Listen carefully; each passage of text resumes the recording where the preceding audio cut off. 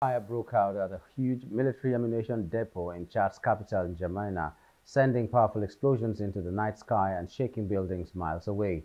The explosions from the late Tuesday blaze could be heard miles away as ordnance fired off in the flames at regular intervals, according to AFP journalists and witnesses on the scene. Government spokesman Abdurrahman Kolomela said early Wednesday that the cause was not criminal, but an investigation was underway. He said the death toll was still being established, but there were not many civilian victims. According to initial indications, several people died in the ammunition storeroom, he said. The explosions shook buildings as far as 7 kilometers away, and the flames were visible from far off.